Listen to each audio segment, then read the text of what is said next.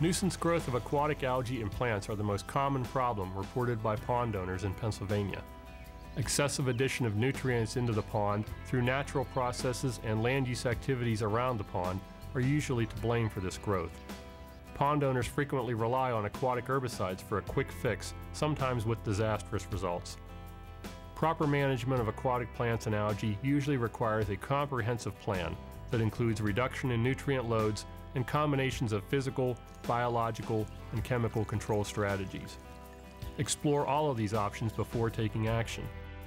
Where aquatic herbicides are found to be a suitable part of the management plan, be sure to obtain the proper state permit, choose the least damaging chemical possible, and follow the label carefully to maximize the chance of success and minimize the chance of detrimental impacts.